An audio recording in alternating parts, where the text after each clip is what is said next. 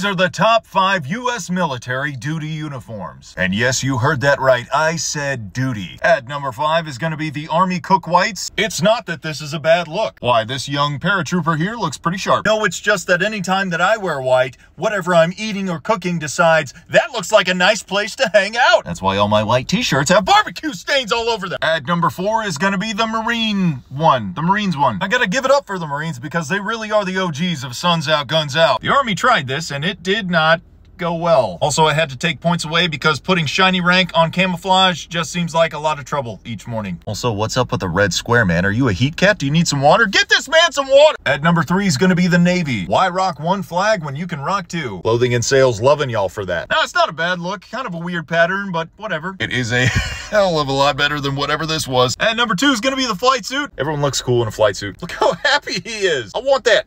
Give me that. Know why he's smiling? Because he's on his way to a 5-night stay at the Hilton Garden Inn. Yo, at number 1, though, is King, baby. The Army Hot Weather uniform. The pattern's fine. They look great.